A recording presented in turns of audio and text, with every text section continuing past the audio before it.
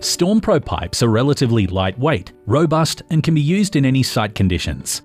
Smaller sizes can be lifted manually. Pre-inspection needs to happen for all pipes before installation.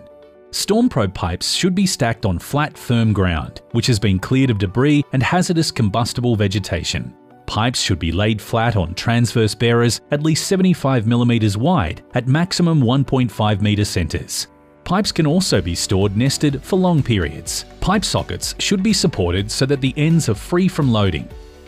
Different sizes are best stacked separately.